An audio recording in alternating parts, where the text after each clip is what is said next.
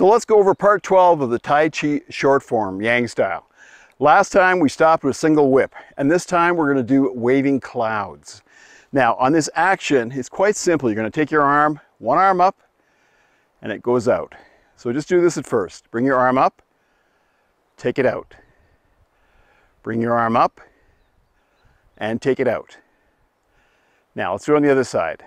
Palm up, take it out. Palm up, take it out. Palm up, take it out. Now we're going to combine these.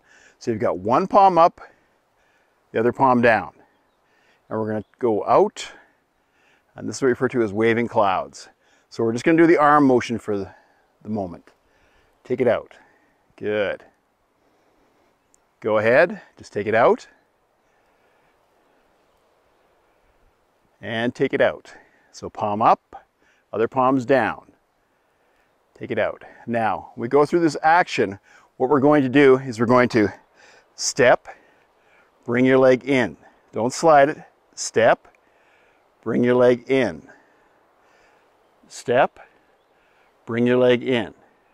Okay, is we're actually going to combine this motion. So last time we stopped with single whip. Arm out. We take it out. Drop your right arm. Drop it down. Bring the hand in. Step over. Bring the hand in. Step over. Bring the hand in. Step over. Bring the hand in. Okay, let's just stop for 1 second here and let the hikers go by.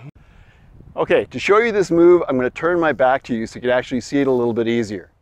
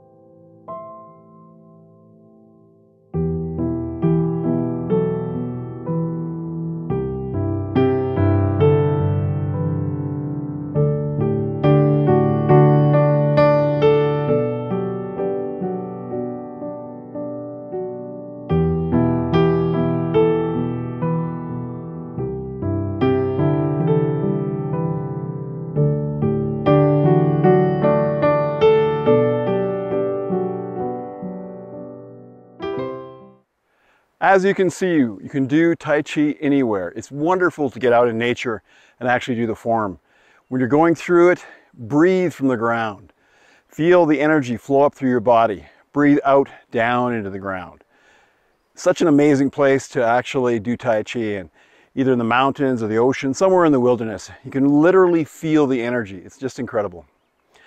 So, till next time, please subscribe to our channel and don't forget to ring the bell. Click the bell.